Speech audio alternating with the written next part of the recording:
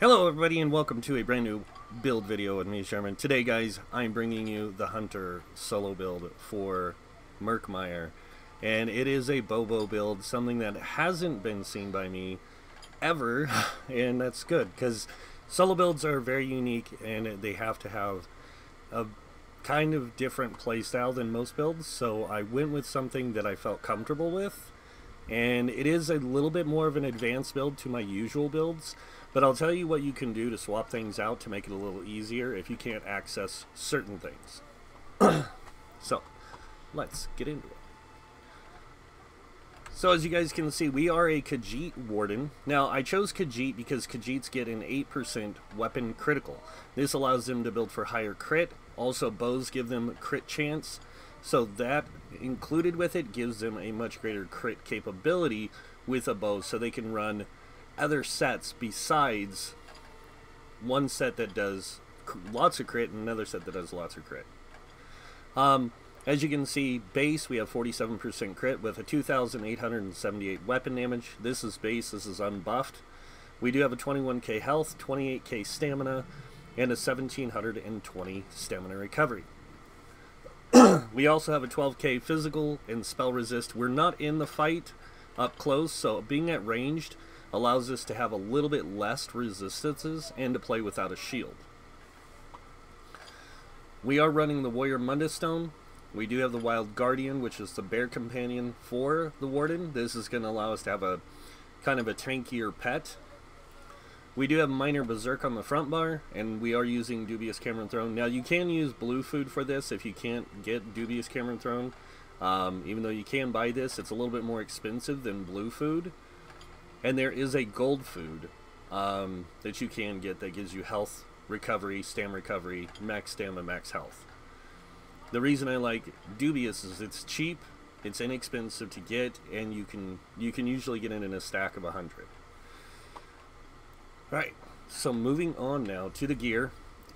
So like I said, the two types of food you can use is Dubious Cameron Throne and the blue food. The blue food will give you more health and more stamina, so you will go up to about a 23k health and 25 when you're fully buffed. This takes you up to about a 22, almost 23k health with the 28k stamina. So as you guys can see, I have put together this build using very particular sets that will give you the greater benefits. So we are using Vulcan Scoria, and Vulcan Scoria isn't ideal for this. Veladrith is, but because we're playing a Khajiit, we don't have a lot of health. We don't have any racial benefits to our character besides the crit and stamina recovery and health recovery and stealth bonus. So we don't get anything that boosts our character anywhere else. So using something like Vulcan Scoria is ideal on a Khajiit versus something like Veladrith, which is going to give you more weapon damage. Now, you're going to lose that health benefit, and that health benefit plays really well into this. The next set we're using is Griffins. Being a bow build, you're not going to have time to run up, place a trap, and back off. So using this set allows you to get minor force, and it boosts your critical damage by 10%. It also increases your movement speed by 10%, so you can move around and be more mobile with this build, which is why it's more of an advanced build compared to some of the other builds that I've done in the past. The other set we're running is Spriggans. Now, Spriggans is easy to get if you know how to farm it, and it's not too complicated. You get the jewelry from Dolmen's in Bankorai, and you can get the bow in the public dungeon. And usually it takes a little bit to get the bow. The jewelry's pretty simple, but it can also take time if you don't know the layout of Bankorai and how to farm the Dolmen's. But it's an easy set to get, and it's a very powerful set with this build because you end up getting about 10k penetration on the enemies, which allows you to get through their armor and kill them faster. In Overland, in dungeons, when you're soloing dungeons, you get a greater amount of that value, which allows you to kill things faster. Alright, so going over the traits and the enchants, we are running 3 tri-stats on the big pieces. This is going to allow us to build out our health a little bit more and our stamina. We don't have quite as high as I usually like for my solo builds, which is about 24 to 25k max health. And we're really not that high on our max stamina pool, but still we can bring enough damage with this build because we can get up to about a 4k weapon damage when we're fully buffed. I'll go ahead and show you the basic buff of our weapon damage, and as you can see, we're at 3,379. And when we proc one of our enchants, we actually go up to about a 4k, 4,000 something weapon damage. So the bigger pieces, like I said, tri-stats. The small pieces, you're gonna want max stam, and yes, I am running all divines on this instead of running the Nirnhound here on the smaller pieces and reinforced stuff, with the big pieces being infused. The reason why I did it this way, all divines, is because I can get away with this being at ranged. So the next thing is the jewelry. We are using 2 weapon damage. You can use 3 if you are in a very skilled player and you're very comfortable with your resource management. But I like to use the stam recovery because I like to get that resource back. I love to keep that resource as maxed as possible, so I'm not having to rely on somebody else feeding me resources. The thing you have to understand about playing solo versus playing in a group is you're not being given resources through synergies. So you have to play more off of what you have available. Now, you will be using potions, just like everyone else. Usually, you don't use them off of cooldown, but in this case, you do use them off cooldown, and that's because you're using buff potions, and you're going to be using the warrior pots, or the power pots, stamina power pots. These things give you stamina back, they give you stam recovery, they offer you major brutality and major savagery, increasing weapon damage by 20% and increasing your weapon critical by 10%. You don't have to use this if you don't want to. There's other tools you can use to boost those things. So, but this is what I like to use. Now, moving on to the weapon enchants, we are using a Nirnhound weapon with a physical damage or a stamina absorb enchant. You can use a poison damage if you want, or you can use something else. This is just to help you with resource management. On the back bar, though, we are using a infused bow with a weapon spell damage enchant, and it is a Maelstrom bow. If you do not have access to a Maelstrom bow, you can use an agility bow, which you can get from, you know, guild traders, or you can get it from the daily random dungeons. And it's not too hard to get if you farm it, and it's not too hard to get to buy it. But if you do get one, make sure you get it infused so you can put weapon damage on it. And this will help you build up your stamina when you're on the back bar. It doesn't help a whole lot, not nowhere near as much as a Maelstrom bow does, but it does allow you to use that to get it. So, but that's the gear, the traits, the Mundus stones, all that stuff. Let's go into the skills. So looking over our character here, going through the skills, starting with the passives, make sure you get all of your class passives. I know you're not going to be using all of them 100%, but there is times where you might want to use one of the other skills you have available to give you some different kind of benefit, depending on the kind of play you're doing, or depending on what kind of content you're doing. Moving on to the weapons passives, make sure you get all of the bow passives. There are some bow skills. One bow skill we do not have unlocked, which is Scattershot. You can use this if you want, but make sure that you're using it for the right reasons. Again, it comes down to the environment you're in, dungeon, public dungeon, delve, world boss you're facing. It can help. Now, moving on to the armor passives, make sure you get the top 3 of the light armor passives, because this one boosts your spell resist. This one will give you a little bit less magicka cost. You are using a magicka ability, so reducing that magicka cost kind of helps. And this one gives you some benefits to wearing the light piece of armor to reduce snares and reduce your sprint cost. Heavy armor, you want all 3 of the top 3. They all play into it really well. And then moving on to the world skills. Now, I'm going to do something different this time. I'm going to tell you, unlock all your Ledgermen. So this way, if you're playing Overland soloing and you come across chests, they allow you to get those things. And it also allows you to get the Thieves Guild stuff. And you can use those Thieves Guild things that you find to turn around and sell to the traders there or whatever. Soul Magic, you definitely want to get these 2 things for Soul Magic, the Soul Summons and Soul Lock. Moving on to guilds, Fighters Guild. I unlock all the passives, and I also unlock Evil Hunter because I do use this when I don't have power pots. So this will go on one bar, on my main bar. Mage's Guild, I don't use anything. Sigic Order, I don't use anything. And moving on to the Thieves Guild, I do use the Thieves Guild stuff and the Dark Brotherhood stuff because I'm a solo player. I want to have access to being able to do all these different things. Now, getting the Dark Brotherhood and Thieves Guild do take a long time, just like Ledgerman. But if you can get those, just unlock them as you go.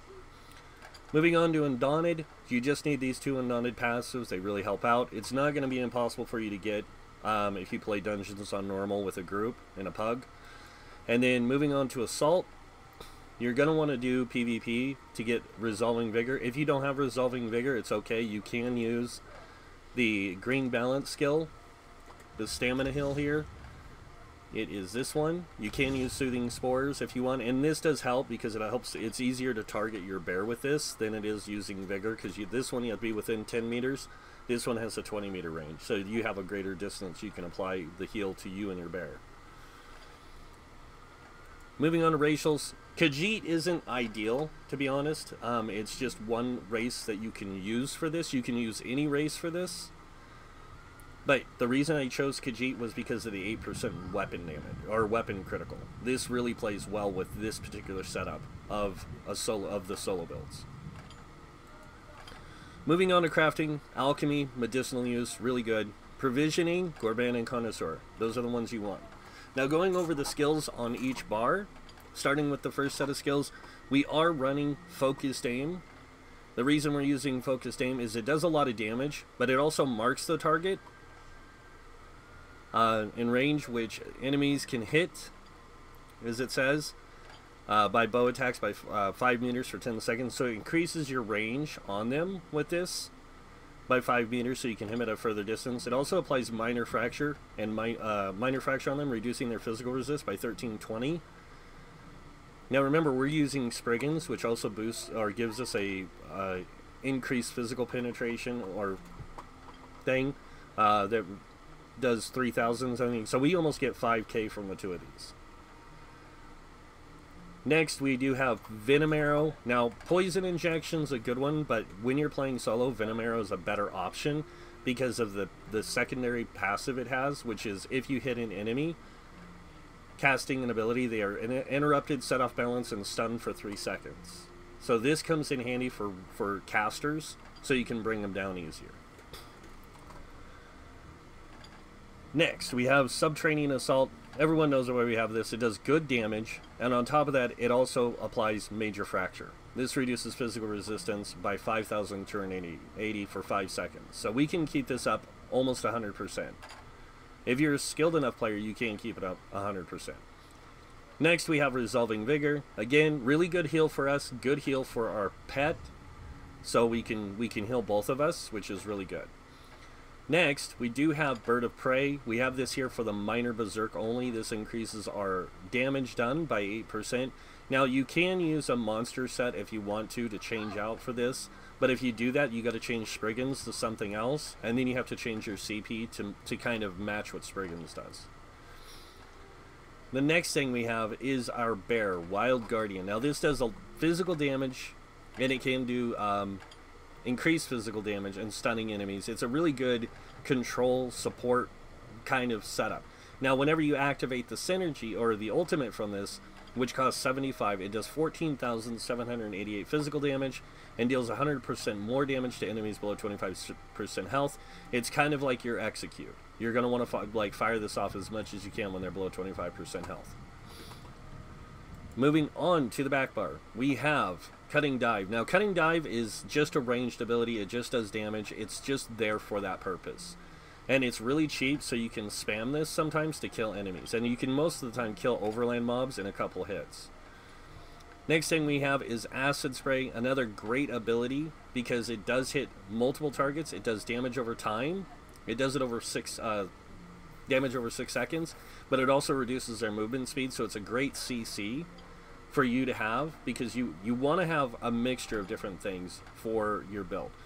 Damage, control, and support. So we have all that on this build. The next thing we have is Endless Hail. We have this here for the damage over time. It does do a lot of damage over time, so it's really good to keep this applied so you can bring down any trash that might come into the area, or you can just bring down, help, you know, bring you down your boss that you're fighting or something really quick. The next thing we have is Bullnetch. We have this here for stamina recovery. It does give us major brutality and major savagery, but we're using power pots for that. We're just using it mainly for the stamina recovery. The next ability is Ice Fortress. This is going to give us major ward and major resolve, increasing both spell and physical resist by 5,280. We do have an 18k spell resist and physical resist, but not 100%. So use this all the time. Keep this applied all the time.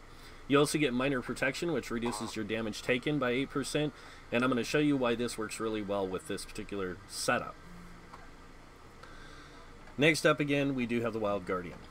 So that is the skills, guys. Now we're going to jump into CP, starting with the red tree, and this is where that 8% damage reduction really comes into play, is with the red tree. So we have 66 in the Ironclad. This is going to reduce the damage we take from direct damage attacks by 22%.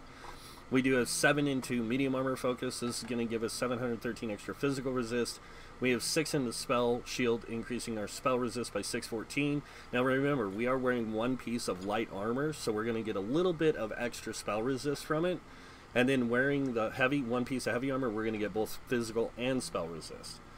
So that's why right here, when you look at our resistances, they're very close in what they do. And then when we're buffed up, oops, our resistance is 18,318 and 18,054 on the back bar, but on the front bar we actually dropped to 1717. But we are at ranged, so we are not up close to the enemy, and we also get a lot more damage reduction than what you've seen. So moving on from here into the middle red tree, we do have 40 into Thick Skin. This is going to reduce damage you take from damage over time effects, so this is like poison, burning, chilled, those kind of effects, and it's going to keep you alive a lot better. Now the next two we have here are Hardy and Elemental Defender. Hardy reduces physical, poison, disease damage, and we have 66 in here, reducing it by 13%. We have 66 in the Elemental Defender, which reduces Flame Frost, Shock, and Magic damage by 13%, and that 8% from Ice Fortress, 8% damage reduction, it stacks with these two. So we are actually over a 21% resistance on those. When you add in Thick Skin, that's 16.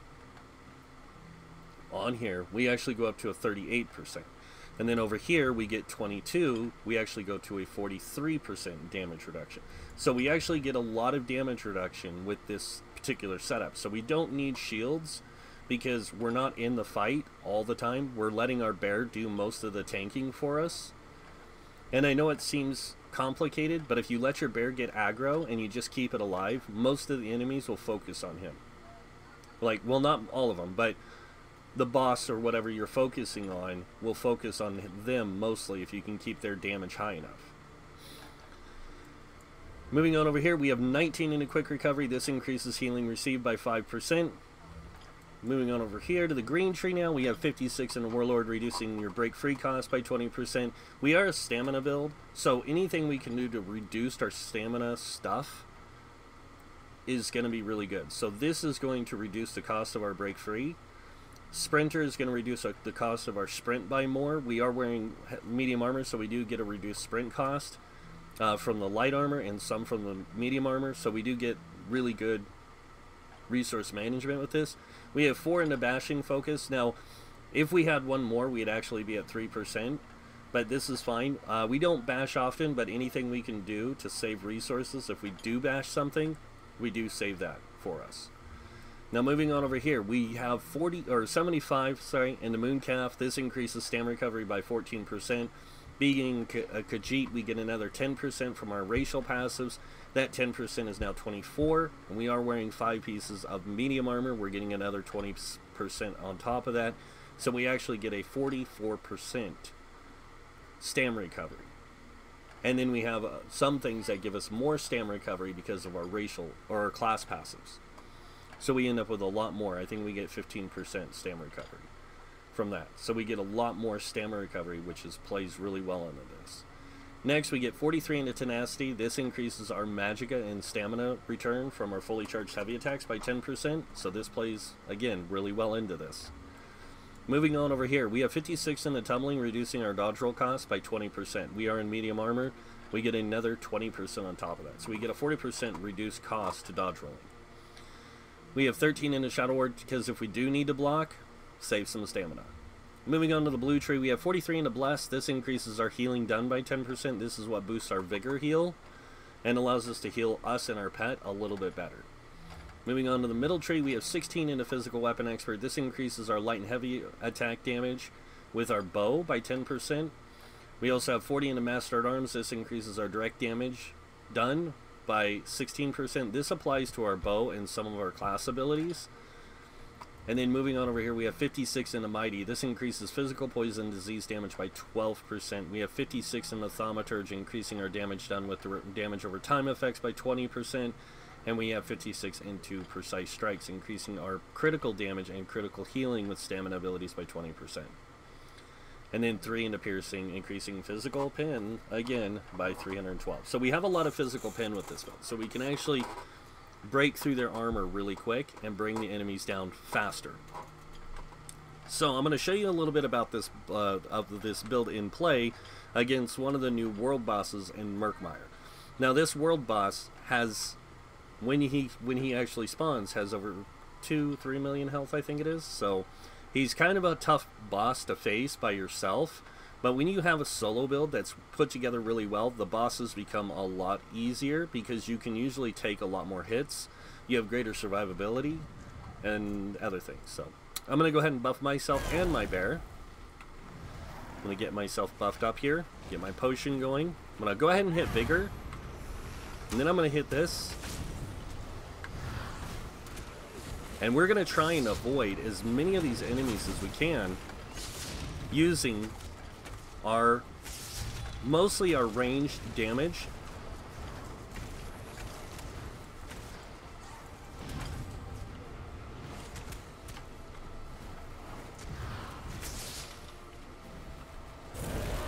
Now I need to get close to my bear again so I can keep him buffed.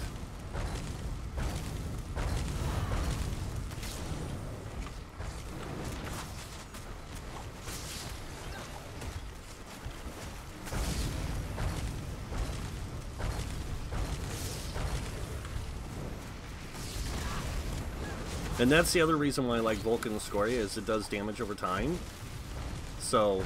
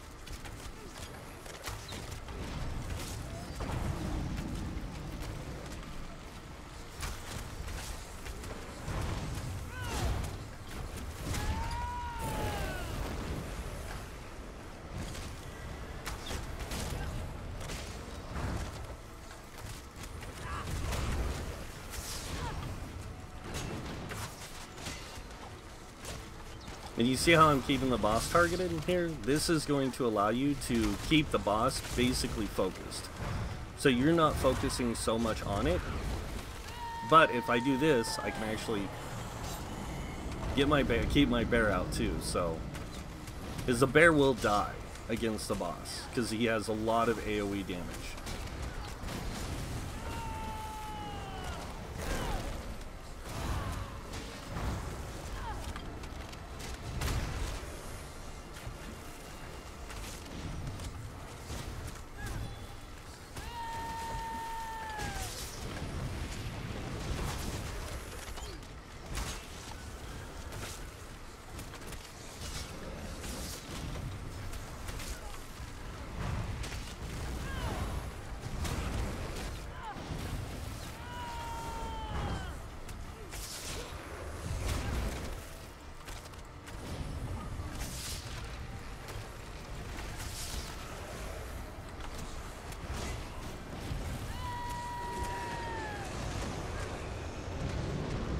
I'm gonna die.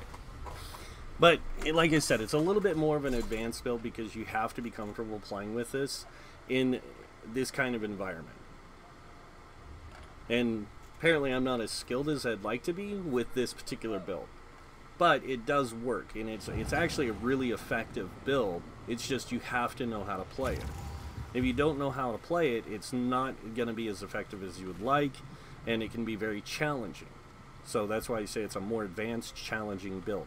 You also have to make sure you keep all your buffs applied constantly, because if you don't and they fall off, you lose way too much. And I wasn't using my potions properly because I didn't have them set up.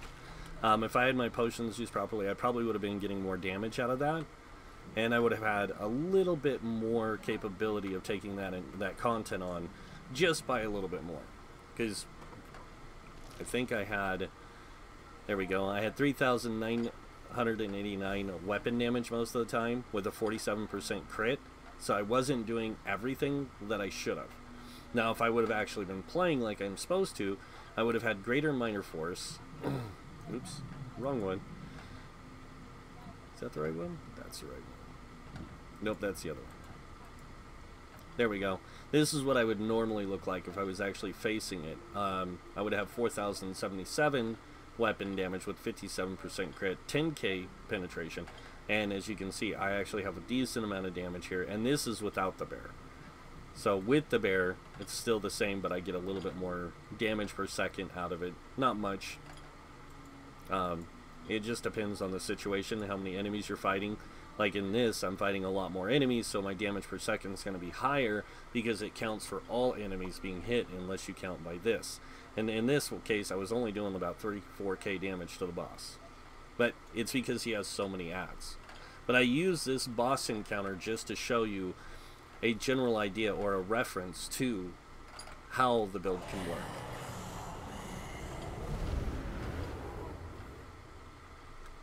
But that is the Hunter, guys. That is a solo build made for Bobo players that are looking for something solo-wise.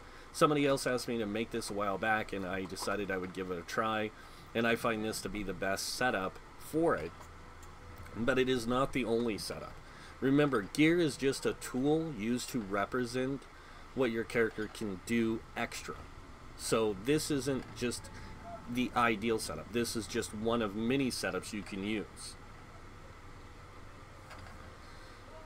And that's why I made suggestions in some of the gear. So if you want to change out like Spriggans for something, or even the Griffins for something else, or some of these sets for something else, you can do that. You can even use Reliquin with it if you wanted to. But Vulcan, Scoria, and Veladrith are the better sets for it. You can use other monster sets, but they're not quite as effective. So... And it also comes down to race, too, because they might be more effective on another race versus a Khajiit. So, but that's pretty much it for the build, guys. So I hope you like it. If you do, hit that like button. If you guys want to see more builds by me, you can subscribe. Other than that, I want to thank you all for watching. Until next time, have a wonderful day, and this guy might see you in-game. Bye.